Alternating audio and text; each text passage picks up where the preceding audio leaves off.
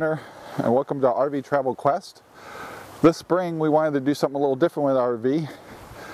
Since we only use our RV part-time, we found a place in Fidalgo RV Park in Washington State that's allowing us to keep our RV full-time for only $75 a month for storage and only $10 for electrical during the off-season between October and April 30th. What's nice about this is when we're there, we only pay $17 a day while we're there, and when we're not there, it's only the $75 that we've been paying during the month. The one thing I want to remind anybody that's doing this program is you have to be a member of Passport America to get the discount of the $17 a day.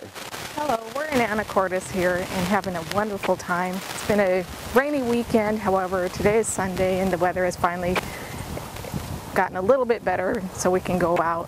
One of the things we like about it is they have this lovely bike trail, walking trail, lots of bicyclists, just walkers, dog enthusiasts, and it's about a 5-mile trail, which is really easy going, and I very much enjoy it taking the dog on it. So moving our RV to Fidalgo RV Park in Anacortes, Washington, what we did different this time is we had a transport company move the RV because my truck has a big old canopy on it and I didn't want to take it off.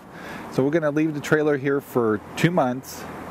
Then I'll take my canopy off, put in my gear, and then we'll probably move the trailer up to a different RV park that's a little more expensive, of course, and it's going to be summertime rates. But right now, for 2 months, we got a great deal right here.